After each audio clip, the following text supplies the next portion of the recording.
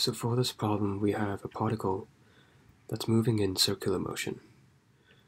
And we know that it's circular motion because magnetic forces always point in a way such that it is perpendicular to the motion, to the direction of the motion. So that's why we know that the magnetic field has to result in circular motion, because it provides the centripetal force. So you have a particle that's moving with velocity v. And because it's moving in circular motion, we know that for this slice of sort of displacement given in the problem, this is actually part of a sector, which is part of a circle with radius r.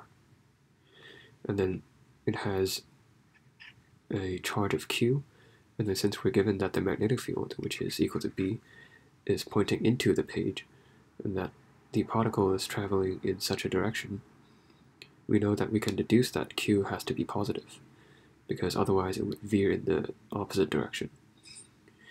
So knowing that the magnetic force provides the centripetal force, we can actually set up an equation. So the centripetal force is equal to the magnetic force, which is equal to q times v times b. And we can cancel out the v, so mv qbr. So essentially we're kind of done here, but we're actually not given the r in the problem, we're only given a and d. So let's try to express r in terms of a and d.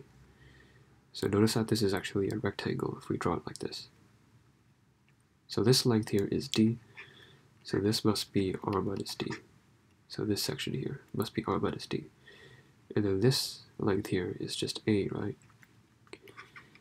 So by the Pythagorean theorem, we know that a squared plus r minus d squared is equal to r squared. And then using this, we can derive the value of r.